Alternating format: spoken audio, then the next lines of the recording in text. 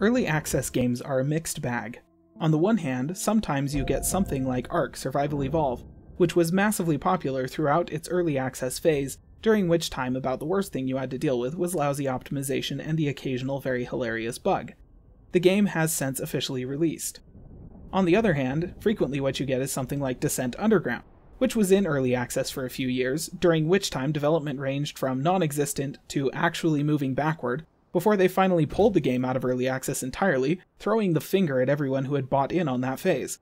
We're about 3 years past their original release date, and you can't even play the game anymore. All of that into account, I want to say that Astroneer is more like Ark than Descent Underground. Astroneer is being developed by System Era Softworks for both the PC and Xbox. It's available on PC from Steam, because duh, but also via the Windows Store, which brings with it Play Anywhere perks for those that own both a PC and an Xbox, as well as cross-platform support. That's why I own it. I was looking for a game that I could play with my friends who own Xboxes, and this one was cheap at just $20. Since the title is still technically in early access, the core gameplay is constantly changing and being refined. Because of that, I'm not going to call this a proper review of the game despite the upwards of 25 hours I've put into it. But even if the specifics of the gameplay haven't been nailed down completely yet, and the endgame material is still nowhere to be found, I do think that the general mechanics and aesthetics of the game are pretty well defined. So let's talk about my first impressions of Astroneer. Like I said above, I feel pretty confident that Astroneer is one of the good early access titles. The game feels like it's under active development, and the development schedule that's been laid out by System Era seems perfectly reasonable. They're shooting for a version 1.0 release in early 2019.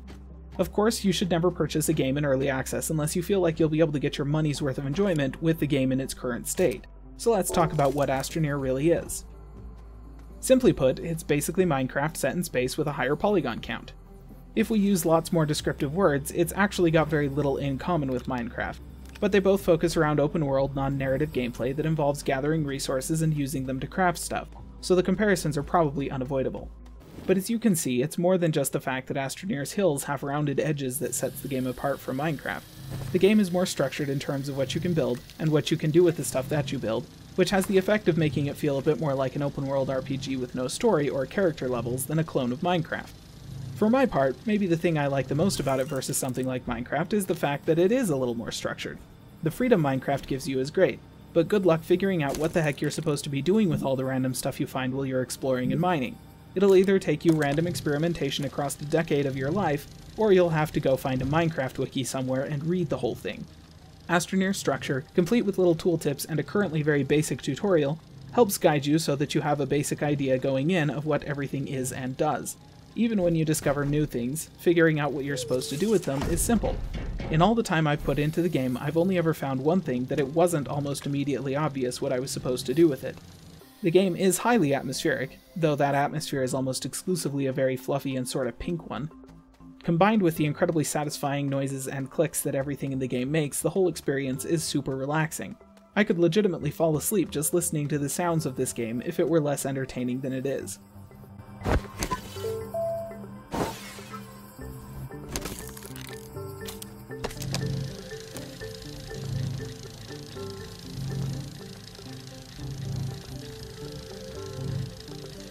As we've covered before on this channel, I'm not a huge fan of most stressful games.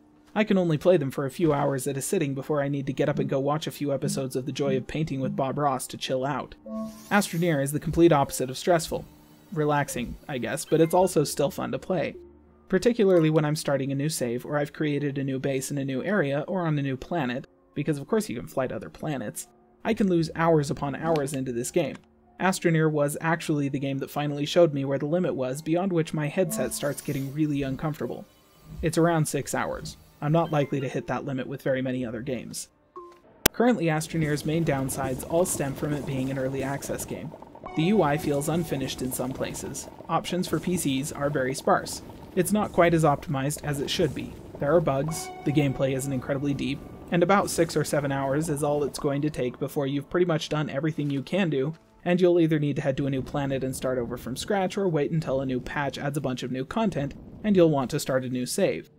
But the point there is that every major new patch, which seem to come out about monthly at least, brings a bunch of new content that'll make you want to start a new save. The game is getting bigger rapidly, and by the time it reaches version 1.0, I don't doubt it'll be worth the $40 or $50 they're planning to ask for it. Currently, I feel like it's well worth the $20 I paid. If nothing else, those of you who like open-world exploration and crafting games will want to keep an eye on it.